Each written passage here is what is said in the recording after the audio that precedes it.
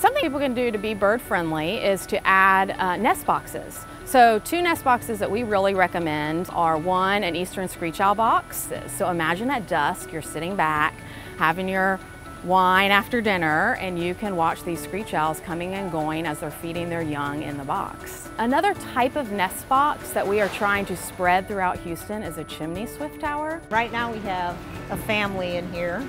We saw a swift go out a little while ago, so that means they're out hunting food so they can come back in and feed babies. What chimney swifts do is they used to nest in snags or dead trees, but like the urban dwellers we are, we've cut them down because we're worried about safety or appearance. So then they started nesting and roosting in chimneys, but people have started capping their chimneys. So now what we are doing at Houston Audubon with some other partners is we're building chimney swift towers across the city in parks so that people can connect to the chimney swifts and feel like we're doing something positive to help this bird population that's in decline.